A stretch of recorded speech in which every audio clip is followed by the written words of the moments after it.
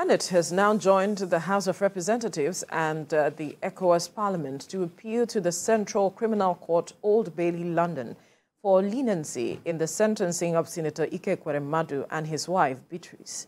The Senate's decision to appeal for clemency followed a motion raised by Senator Chukwuka during plenary session on Wednesday.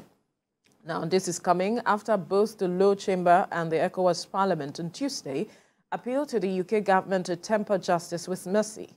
In the motion, Senator Otazie recalled that Senator Ekweremadu was a former deputy president of the Senate for 12 years, a former speaker of the ECOWAS Parliament, and has made enormous contributions to the development of democracy in Nigeria, West Africa, and beyond.